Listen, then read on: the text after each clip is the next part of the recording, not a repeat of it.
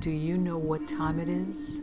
It's supernatural story time. And if you're easily scared, and even if you're not, there's only one thing left to do. Just turn off the lights, because these are stories that you listen to only in the dark.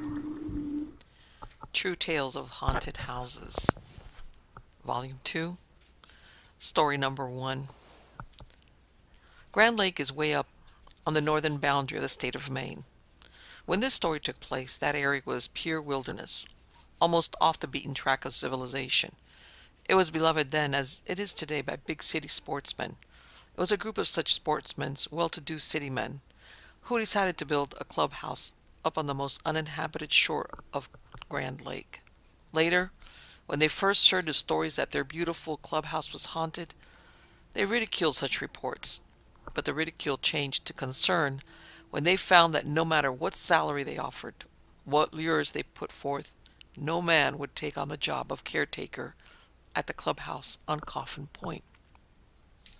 The clubhouse was situated on a curve of land, almost a miniature bay, and the land jutted out into a point at one side of the clubhouse. This spot became known as Coffin Point because there could be found the decayed remains, worm-eaten and crumbling to dust, of a rude coffin. A hunter, coming upon this grisly find, would always want to know the history of the coffin, but would find that about all he could learn from his guide was that he was on Coffin Point.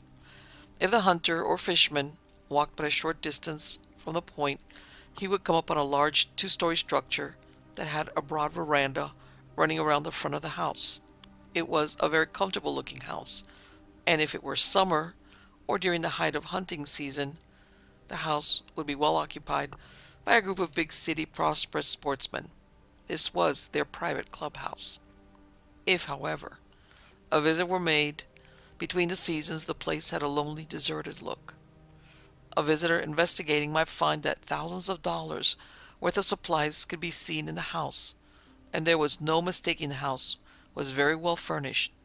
But where was the caretaker? He would soon find out. It was no question to ask. Any guide, trapper, hunter, or woodsman of that section would blanch at the question, especially if it were asked as dusk were coming on. Instead of an answer, the stranger would be told it would be wise to keep moving. The people who lived in the area of Grand Lake neither discussed Coffin Point nor the clubhouse, nor could they be lured near the place after dark. It was only through an accident that the story came to light half a century ago. Harold Marsh of Bangor, a fearless young man of about 20 years old, became lost in that vicinity while on a fishing trip. Had it not been for that chance mishap, the story of Coffin Point would have remained locked in the hearts of the hunters and guides of that northern section. The clubhouse, a fine building with a beautiful location, was built probably in the late 1870s by a group of big city sportsmen who wanted all the comforts of home when they went into the Northwoods hunting and fishing. The men hired to construct the clubhouse were brought in from all parts of the country for the work. From the outset, everything progressed smoothly, and not until the house was almost completed did anything occur to mar the record. The fishing in the lake was excellent, as the workmen soon found out. Every night and morning, before and after work, the men would be out on the lake with rod and reel. They had good sport in trout, and landlocked salmon formed a major part of their daily menu. Among the men who were on the construction job was a native of Prince Edward's Island, a P.I., as they were commonly called in eastern and northern Maine. This man was a dedicated fisherman. He would rather fish than eat, and every spare minute of his time, when not engaged in labor, was spent on the lake, and no two men in the crew brought in more fish than did P.I.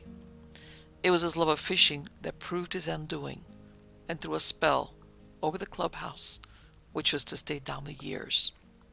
One night, so the story goes, when the crew came in from a hard day's work, P.I., as he was known to his fellow workers, headed straight for the lake and fishing. That particular night, the camp cook was anxious to have supper over early, and he was fearful that if anyone went out on the lake, supper would be delayed. When he saw P.I. about to push his canoe from shore, the cook called to him, "P.I., you'd better wait until after supper." "No, I'm all right," P.I. shouted back. "You won't be back in time for supper," persisted the cook. To this P.I. made a mocking reply that was to become famous. "I'll be back in time for supper or I'll eat it in hell." With that, P.I. gave the canoe a vigorous shove with his paddle and headed down the lake, soon disappearing from sight of people on the shore. As he went around the point, the men who had overheard the remark laughed and told the cook that P.I. would rather catch a trout than eat a square meal, and forgot all about the incident. But P.I. really was late for supper. He didn't come back, and he didn't come back, and finally the cook gave up waiting for him, and the rest of the crew ate. Not until bedtime neared did they begin to wonder about P.I. He always had returned earlier from previous trips. The speculation increased, and the men became concerned, then openly worried. Nobody thought of going to bed. And then somebody recalled that last remark that he'd either be back in time for supper or would eat it in hell. The natural superstition of the men began to assert itself. There was no sleep in camp that night. A big bonfire was kindled on the shore and kept burning brightly all night. It was hoped it would prove a beacon to guide the lost one back to camp. Huddled around the campfire, the men watched and waited and prayed for P.I. Occasionally a member of the frightened crew would recall a case of the strange disappearance of hunter, fisher, or trapper, and at each story the men drew closer together and nearer to the fire, their fright growing more and more pronounced. It was a long, weary vigil. The blackness of the night held them awe-stricken and afraid. They dare not start a search, but with the rising of the sun they took active measures to find their lost companion. Work was forgotten, as the men manned canoes and started scouring the shores, while others beat along the shore in the woods. It was a fruitless search. Night found the camp shrouded in gloom and fear, for no trace of the missing P.I., not even his canoe, had been found. It was agreed that in some way P.I. had been drowned, and the canoe had sunk. Preparations were made for grappling for the body. In anticipation of recovering the body, a rude coffin was made and taken to the point on the shore. Then began the work of dragging the lake bottom for the body of the missing man. For days the men worked hard, but finally the search was abandoned. The men decided that by some strange hocus-pocus beyond their comprehension, the devil had accepted the challenge of P.I.'s last words. No one thought of removing the coffin from the point, and thus the point was to be known forever as Coffin Point. In due time the clubhouse was completed. The workmen left, and the club members arrived. That first season was most enjoyable.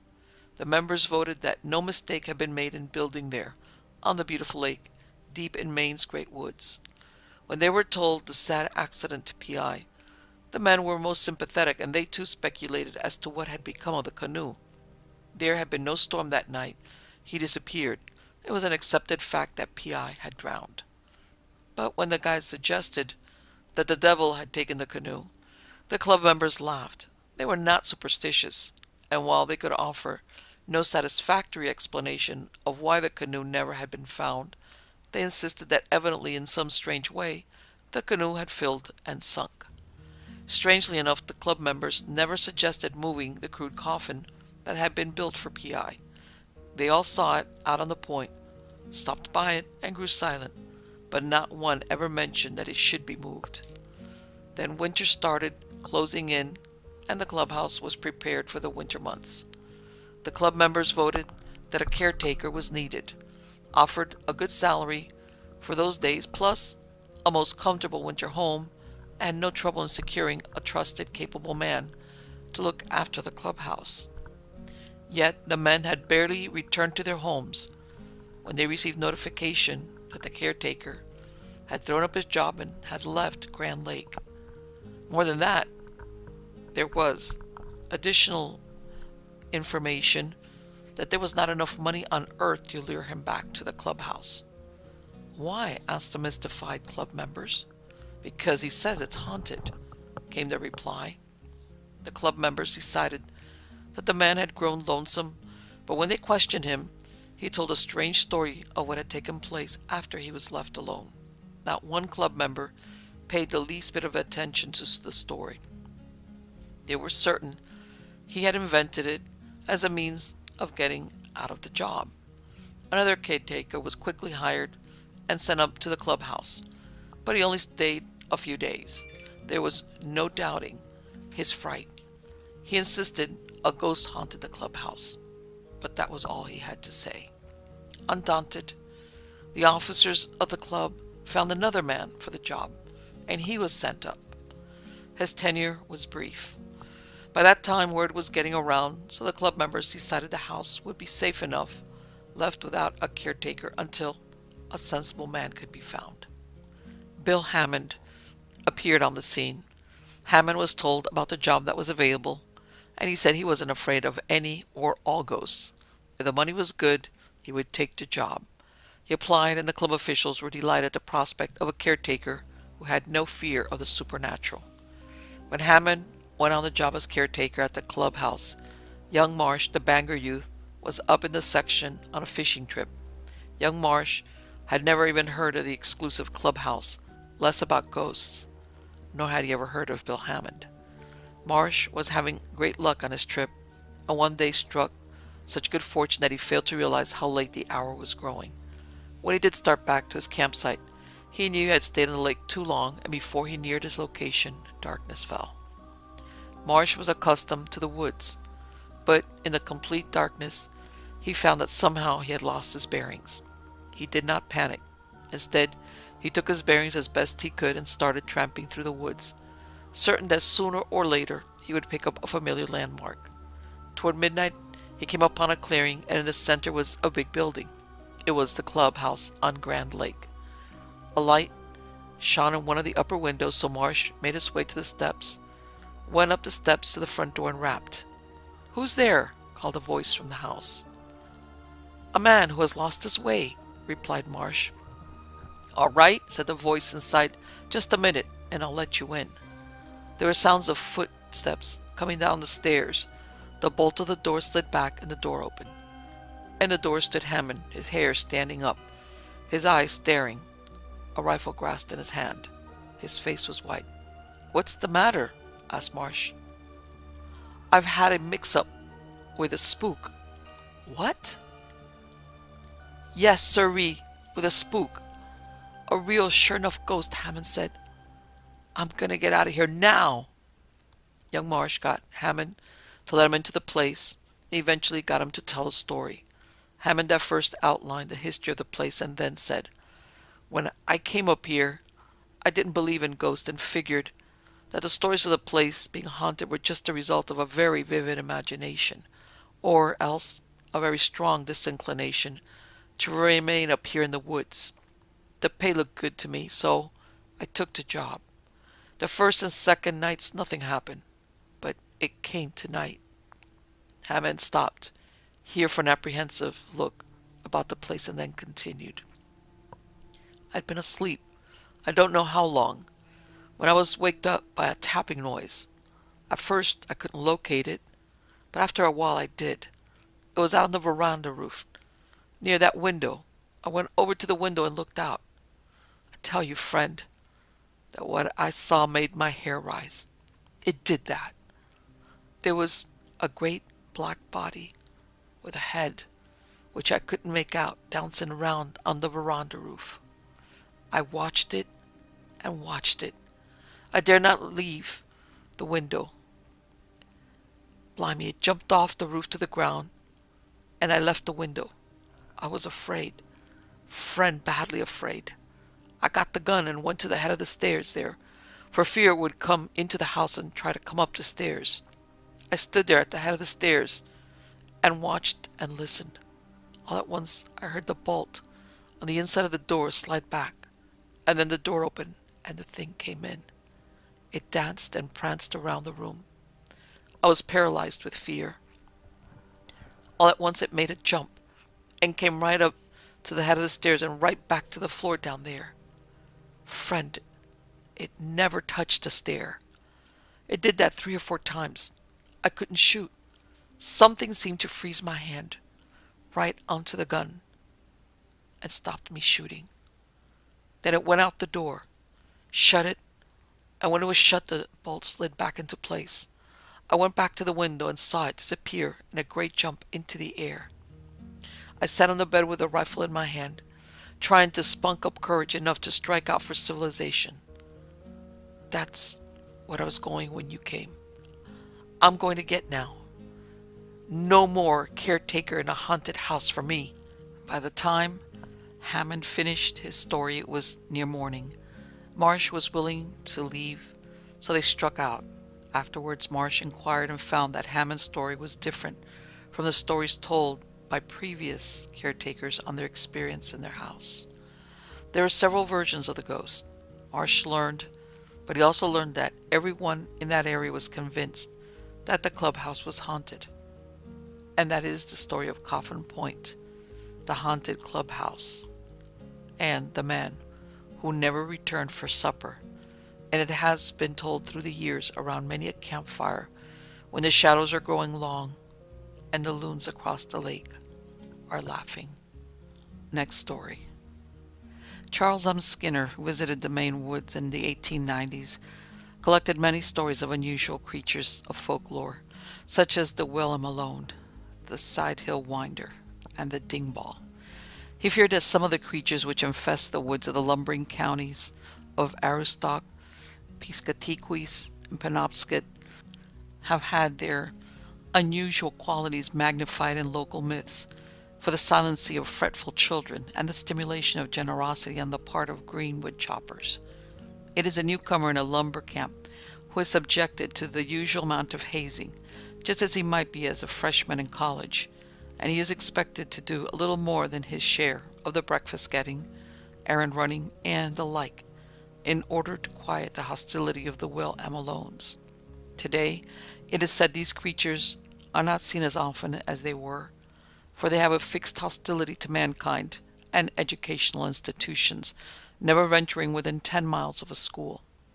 The Will-am Alone is a quick little animal, resembling a squirrel, that rolls poisonous lichens in its fingers and drops them into the ears and on the eyelids of sleeping men in camp, causing them to have strange dreams, rashes, and headaches, and to see unusual, unbelievable objects in the snow. Quite often, the hardest drinkers in the camp are said to be most easily and most often affected by the poison. The Side Hill Winder is a rabbit-like creature, so called because he winds about steep hills in only one direction. Because of this, in order that his back may be kept level, the downhill legs are longer than the uphill pair. He is seldom caught, but this can be done by heading him off with dogs when he is corkscrewing up a mountain. As the dogs slowly turn the winder, his long legs come on the uphill side and tip him over. He is then an easy prey to the canine creatures chasing him. Much to be dreaded is the Dingball, a panther whose last tail joint is not only bare flesh, but ball-shaped, resembling a 4-pound shot. With this weapon it cracks its victim's skull, and there is no record of a survival from the blow of a Dingball. In more ancient times it is said to have sung with a human voice, and in this way lured unsuspecting humans from their cabins to have their heads broken in the dark. The Dingball is fond of mankind, and will sing all night for a meal of white human flesh. Stay away from Razor Shins, a deathless red man who works for such as are kind to him, but mutilates those who neglect to pay tribute in alcohol.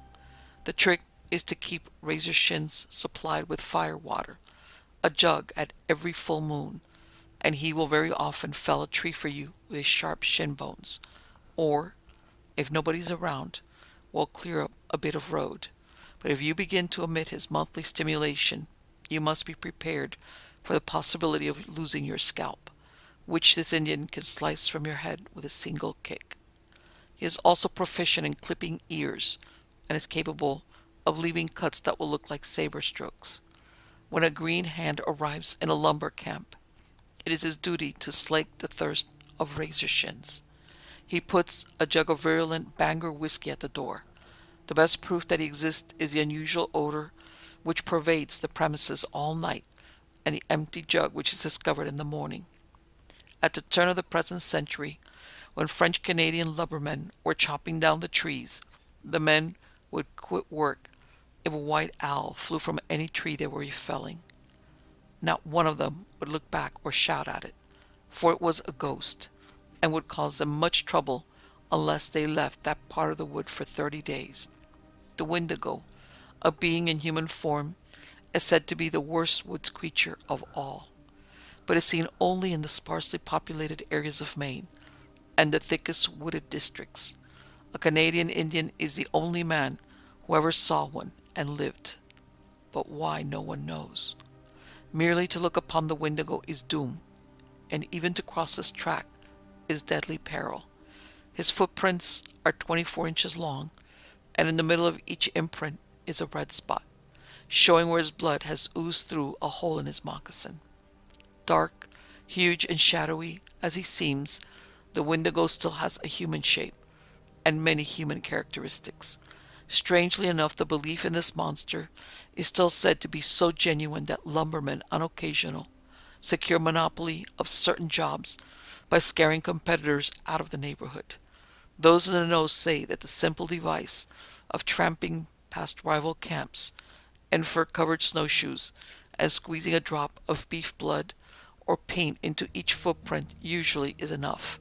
One particularly effective episode caused the flight of Indian choppers from a lumber district, and no one could persuade them to return to work, for the Wendigo's tracks had been seen.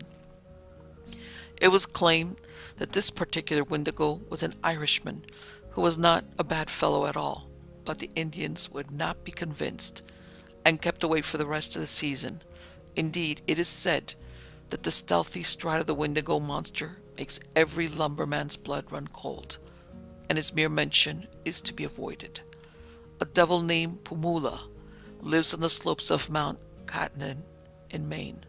This devil, a being that has the shape of a panther, but is larger and wears 4 tusks that hangs out of its mouth for 14 inches, will gladly eat animals and Indians.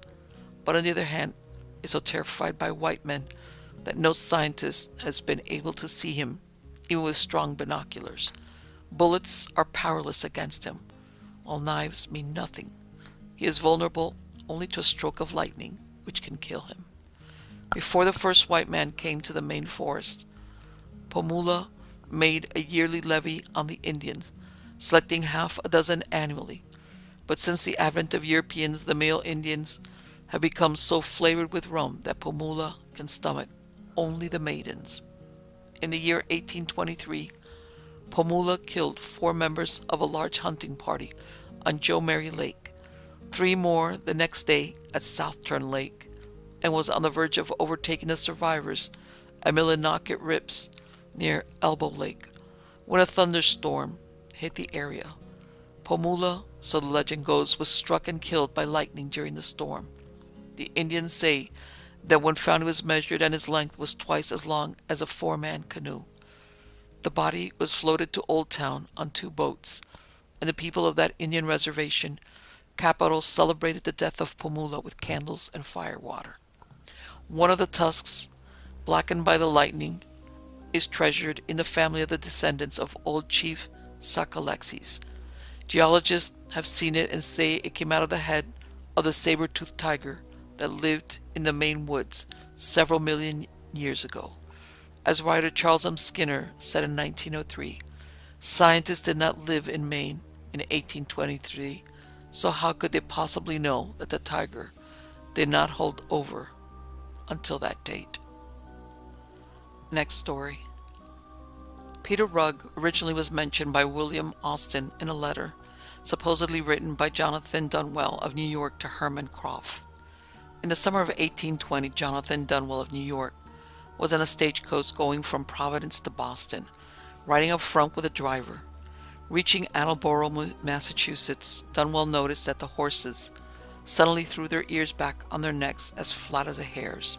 The driver explained that a storm breeder was coming. Soon afterward, A small speck was sighted far ahead, on the road which is now known as Route 1. A few minutes later, an open makeshift chase drawn by a large black horse came rolling towards them at about 12 miles an hour. The driver, a small child at his side, was grasping the reins with firmness. His appearance was one of dejection, and he glanced anxiously at the stage passengers and driver as he went by. Horse and chase were soon out of sight, vanishing in the direction of Providence. A moment later, Dunwell noticed that the horse's ears were back in place and all seemed normal again. He asked the driver about the man, and the driver explained that although no one really knew him or the small girl at his side, he had met the chase more than 100 times. The stage driver said that the occupant of the chase had often asked him the way to Boston, even when the carriage was heading for Providence and away from Boston. Lately, however, the man had refused to talk with him. The driver was sure of one thing, that a rainstorm always followed an encounter with a chase. Some time later, the coach ascended a high hill in Walpole, and Dunwell began to think that as there was not a cloud big as a marble in sight, the driver was wrong, and he told him so. "So look in the direction whence the man came," answered the driver. "The storm never meets him, it follows him." On the crest of the next hill, the driver pointed out a speck of cloud the size of a hat, and then expressed a fear that their stop at Polly's Tavern could not be made before the storm hit. "The wanderer and his child will go to Providence through rain, thunder, and lightning," concluded the driver. Instinctively, the horses began to speed up. The little black cloud came rolling down the turnpike toward them, spreading out in all directions as it approached. Successive flashes of chain lightning caused the cloud to display 1,000 fantastic images. The driver confided that every flash of lightning near its center discovered to him distinctly the form of a man sitting in an open carriage drawn by a black horse. Try as he could, however, Dunwell saw no such image in the darkened sky. Reaching Polly's Tavern, the passengers scrambled inside just as the heavens opened up, but as soon as all were inside, the torrential rain was over almost as quickly as it had started. A moment later, a gentleman drove up and told the others that he had been stopped by the same chase. The driver had asked the gentleman for the way to Boston, after which he had driven off in the opposite direction. Looking back, the gentleman had watched as a thunderclap broke directly over the chase, enveloping man, child, horse, and carriage. "I stopped," said the gentleman, supposing the lightning had struck him, but the horse seemed to loom up and increase his speed. A few minutes afterward, a peddler with a cart stopped at the inn, everything dripping from the storm.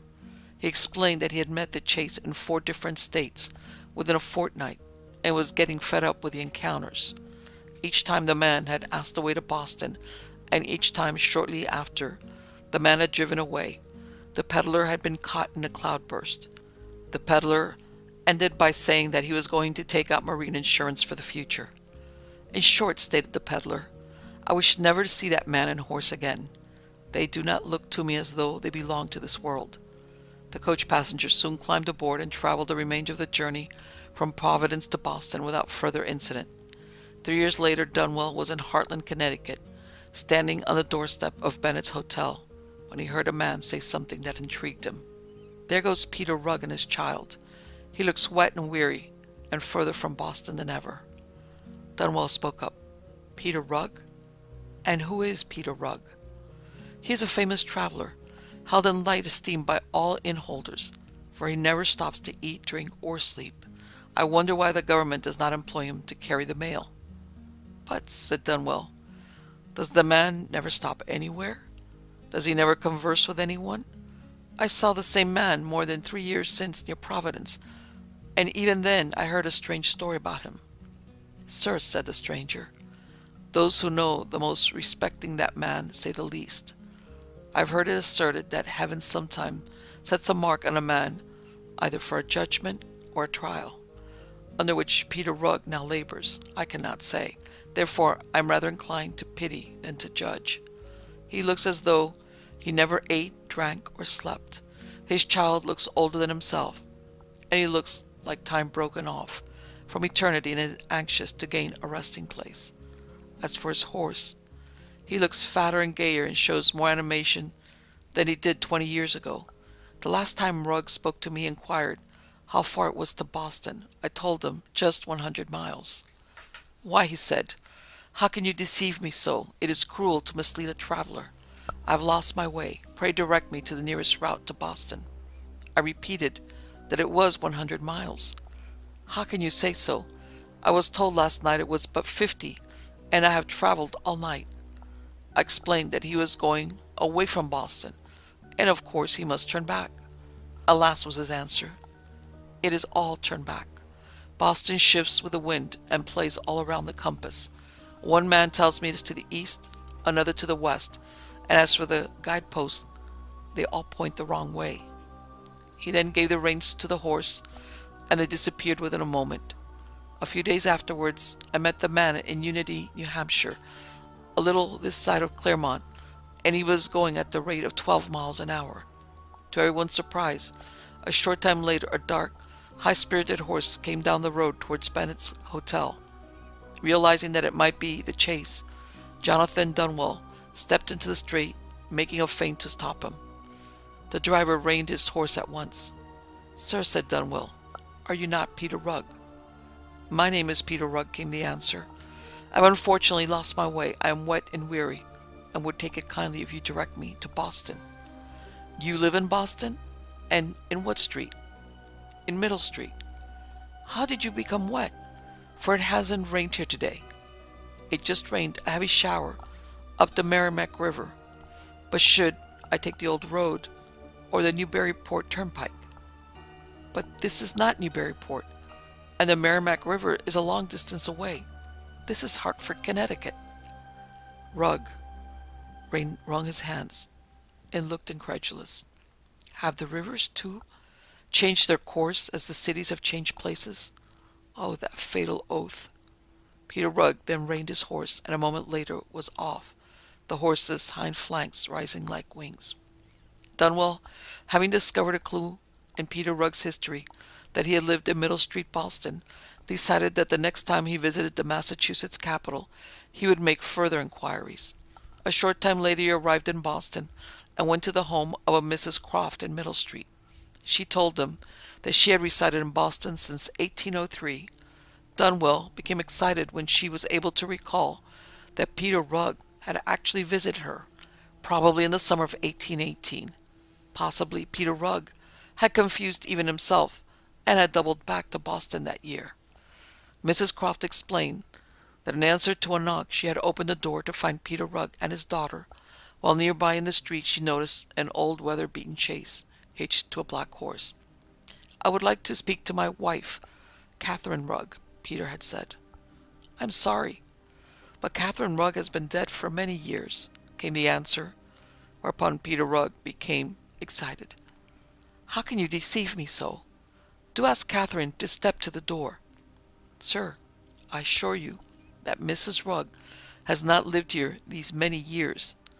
There is no one here but myself, and I am Betsy Croft." Peter Rugg paused and looked up and down the street. "Everything has changed," he remarked. "The streets have changed, the town has changed, and what is strangest of all, Catherine Rugg has deserted her husband and child. Now, madam, will you please direct me to Boston?" "Why," exclaimed Mrs. Croft, "this is Boston." "Just a minute," answered Peter. "I recollect now. I came over a bridge instead of a ferry. Pray, what bridge was it?" "It is the Charles River Bridge." "Ah, that explains it. I perceive my mistake. There is a ferry between Boston and Charleston. There is no bridge. Therefore, I've made a mistake." Peter Rugg and his daughter returned to the chaise, and a moment later drove away. That was the entire story, as Mrs. Croft could recall it. She now suggested that Dunwell talk with a Mr. James Felt, an antiquarian.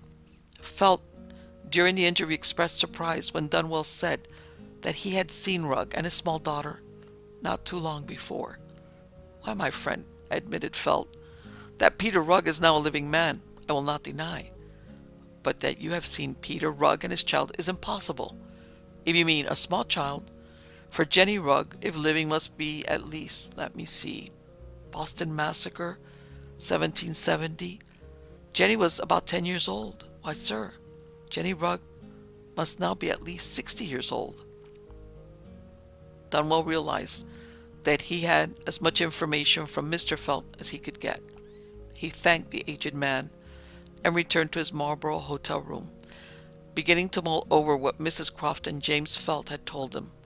He realized that if Peter Rugg had been traveling since the Boston massacre, there wasn't any reason why he shouldn't keep on traveling to the end of time.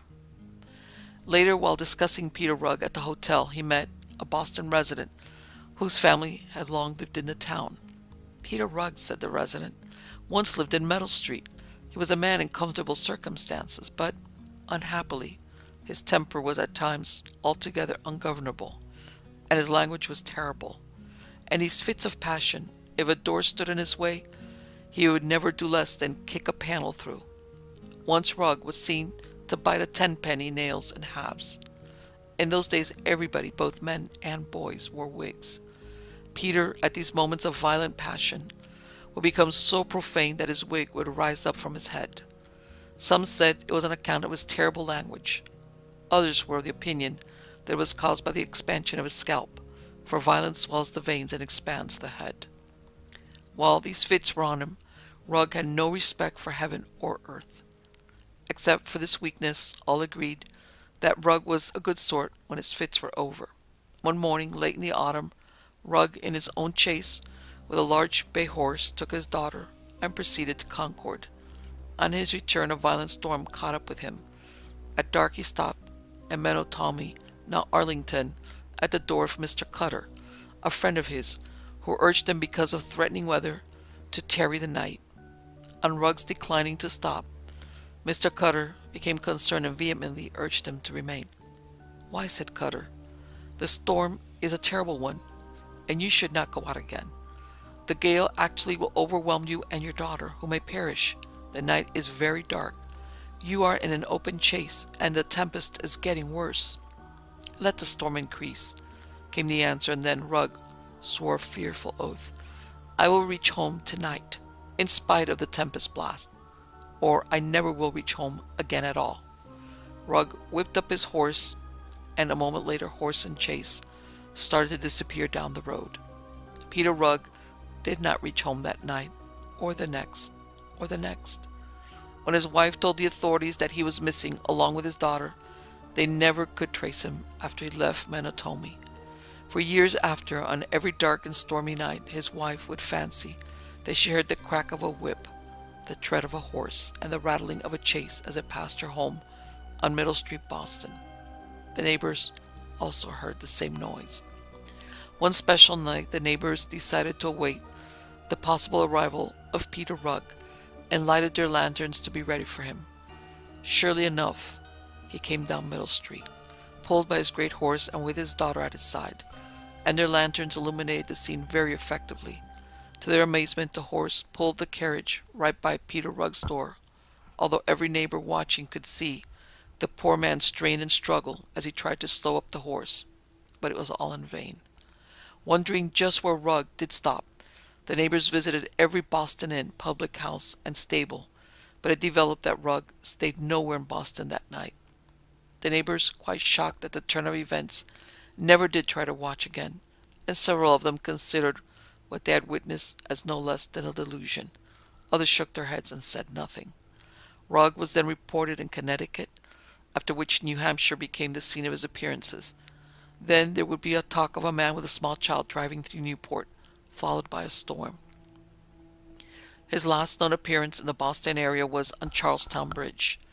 The toll-gatherer asserted that, on occasion, usually on the darkest and stormiest nights of all, a horse and wheel carriage with a terrible noise would pass over the bridge at midnight in utter contempt of toll rates. Finally, the toll collector decided to take action, and one rainy night stationed himself in the very center of the bridge. Soon he heard the noise of horse and chaise coming from Charlestown Square. Just as the horse and carriage passed him, he threw the three-legged stool he had brought right at the horse, but to his astonishment the stool passed harmlessly through the animal and clattered to a stop some distance away. Peter Rugg, his horse, and his daughter were never seen again in Boston or on any approach leading to the Massachusetts capital. Perhaps someday, when you are driving along a New England road, you may see Peter Rugg and his daughter. On the other hand, I hope not.